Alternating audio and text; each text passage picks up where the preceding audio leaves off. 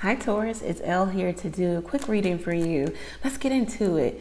Thank you God for blessing Taurus with a clear, concise message from you. All right, so Taurus, we're gonna go from past, present, and then to future. I'm here, liar, liar. I don't know. Let's just get into it, right? In the past, where was Taurus? In the past, where was Taurus energy? So family room. Maybe you felt like you were in a committed relationship. You were being ushered into another, dynamic aspect of the relationship. Like there was a strong bond. Maybe you even thought that you would get married to a particular person. Someone told you their secrets, or you felt a closeness or intimacy here, or you felt like you were building towards or creating something with this person. Let's see, in the present, where is Taurus? Expectation. So you're expecting something from this person, a phone call, a text message. This is when you can't expect what you haven't maybe put into. So you have put in a lot of time, energy, effort with this person, okay, and you're expecting for them to reciprocate. You're just expecting them to show up for you for once in the present. Yeah. You're expecting for somebody to change or make some change, hit rock bottom, and then, bounce back, or at least show up for you. Or you want somebody to feel the void, feel your void, like feel how life is without you. You want them to really feel the burn here. And then you want them to come back to you, in apology, or wanting to make recompense, or you want them to come back to you and make you whole, maybe even money, pay you back your money. This is what you're expecting, or you want to be paid back, or you want somebody to get karma also. What is the near future for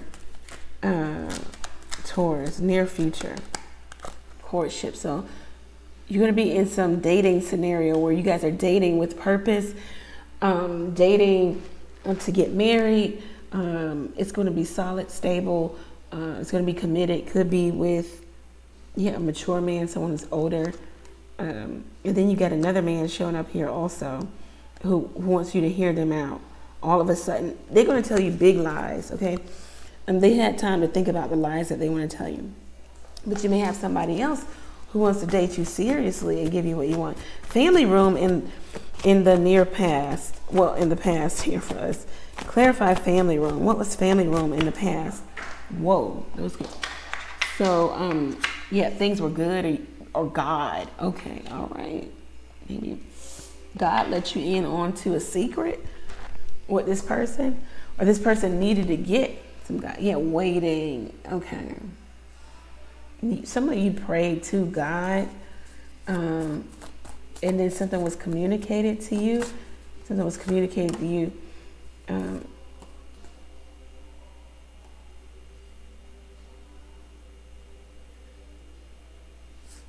You thought that this was a person that God sent, or that you were waiting for. You came out of being angry, maybe single and angry, or the mad single woman, or the mad single man.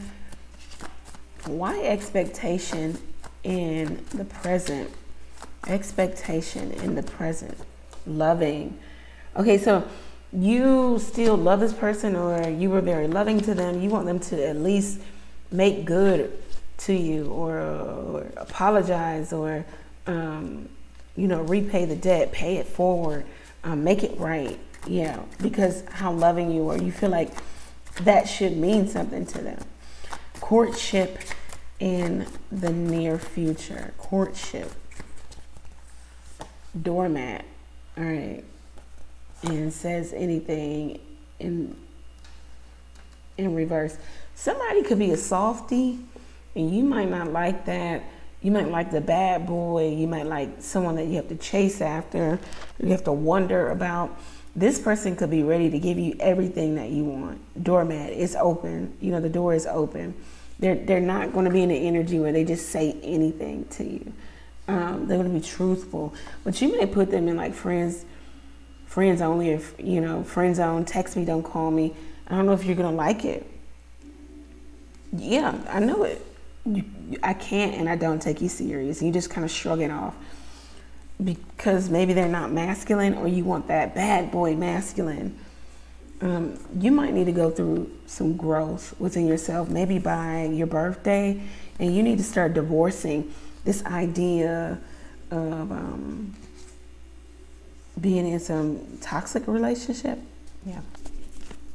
This is what I have for you, Taurus. If it resonates, let me know how it resonates for you. Go over to the website and book your own reading there. Ask a question or two by texting it to the number below.